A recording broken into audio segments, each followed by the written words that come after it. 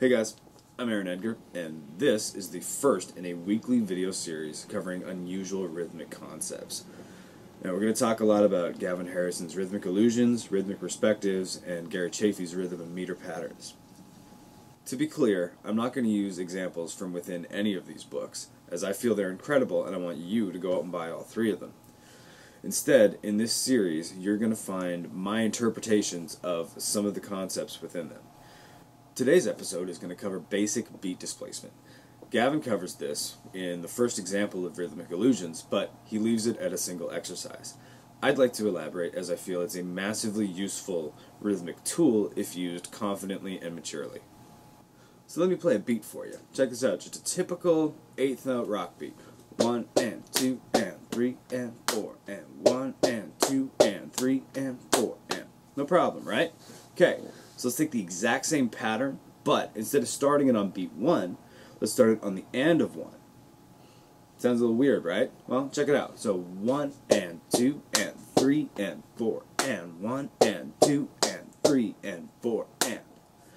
Cool. So that was me displacing the beat by an 8th note.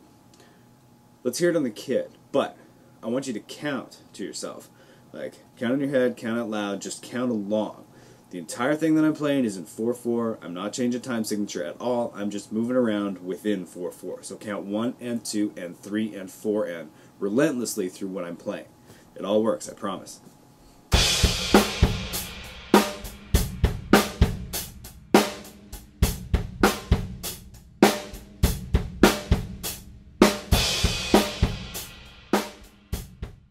Alright, so for you guys that are working on this kind of stuff, something that's really important will be keeping your left foot going in quarter notes. So, for example, if you're playing 1 and 2 and 3 and 4 and throughout the entire thing and not displacing your left foot. This will not only help you feel the pulse when you're playing it, like you want to be feeling 1 and 2 and 3 and 4 and even when you're not playing on it. And especially important, if you're going to pull this out in a band situation, that is going to give the band something to listen to when you're screwing around with the time. Otherwise, you're going to lose them, it's going to be a train wreck, you're going to get fired, you might even get beat up. Not a good scene. See what it sounds like on the kit.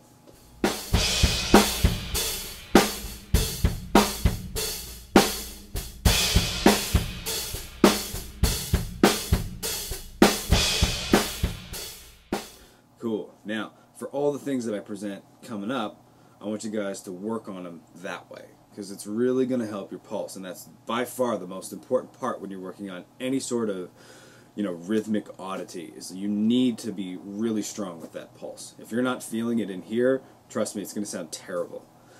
So, let's take a look at a different example. We're going to do the exact same beat, but instead of pushing the beat forward within the measure, we're going to pull it back.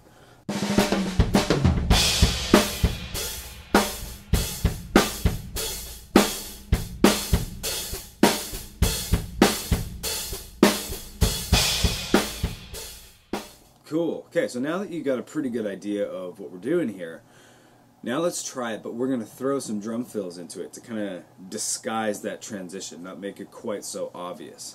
This will definitely be a little bit harder to hear, so make sure you're counting.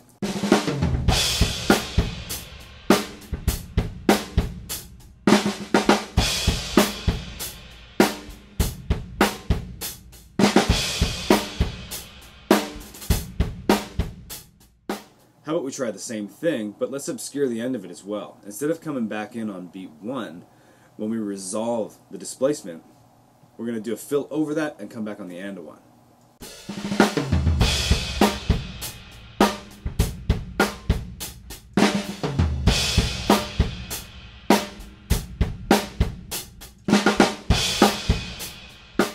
Now, let's try it with a little bit more of a syncopated beat. Same thing, count, let's check it out.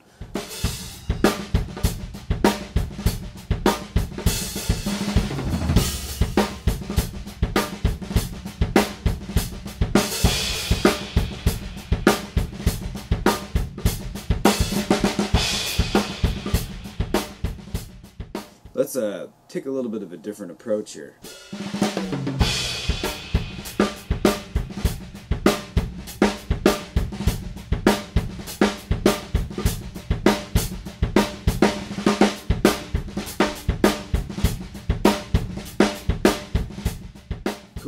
let's jack up the tempo, try one more, and just move it around a whole bunch. Let's hear it back and forth, and I'm just going to play around with it.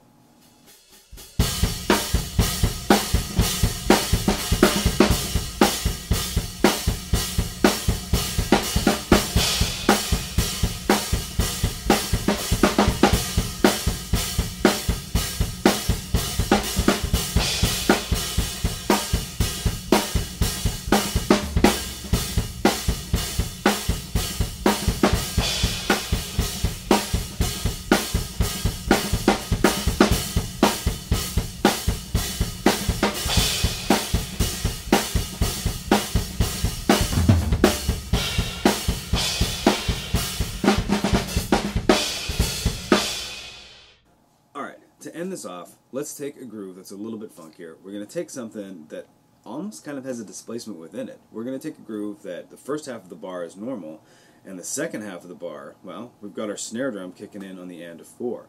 So it's kind of like we're already pushing there. Let's take that, and we're going to take that second half of the bar and turn it into a displacement as a fill.